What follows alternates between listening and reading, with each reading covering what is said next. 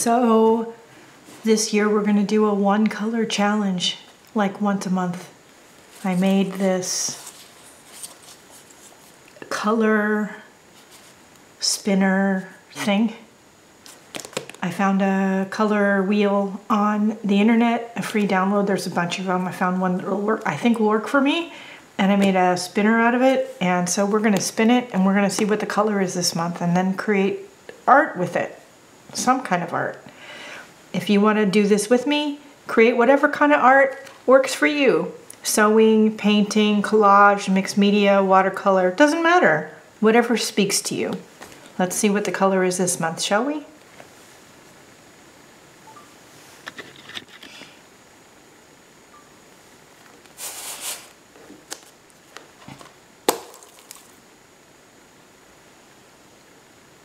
Navy blue. Navy blue, navy blue. All right, let me collect all the things I have that are navy blue.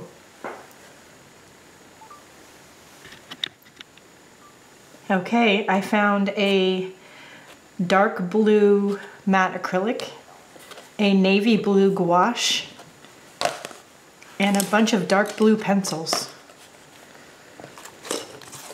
Let's see what happens. I am going to start on the base of this page that I created practicing with an ink pen and some ink. Is the ink water soluble? I don't remember. Let's find out.